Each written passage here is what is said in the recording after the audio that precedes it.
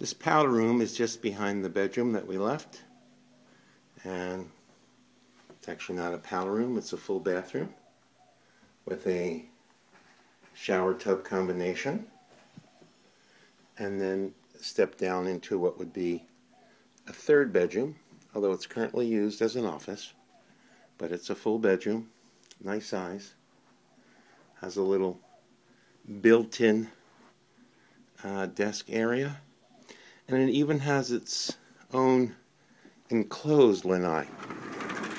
So this is just behind the outside lanai. This is an indoor enclosed lanai, nice little sitting area. And again, this is the view from here. And this is the view to your side, which is just privacy.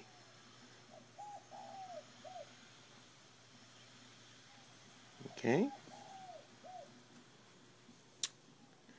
Got a little closet there in this bedroom.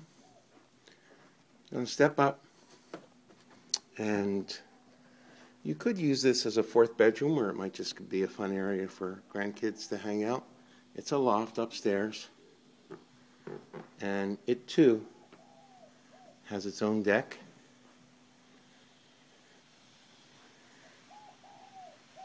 And its own view. Okay. And it's a nice sized room. Well, it's got a closet, so it is a bedroom.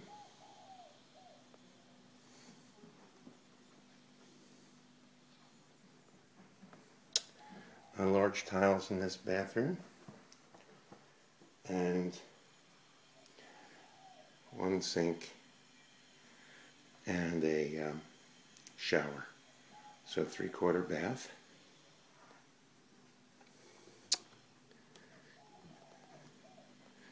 That's it. 4-bedroom home. 1 bedroom upstairs. 3 bedrooms down. At the end of a very quiet cul-de-sac, so the only people that come down here will be the few homes around you, and there are some very elegant homes around you. Here's a little, didn't see this before, this little break front adjacent to the dining area, and even a little, I don't know, you could use it as an office. There's one of those old-fashioned phone radio in your house back in the days when a new tone device like this was state-of-the-art, with a cassette message machine or playback system. Okay. 3649 Albert Road.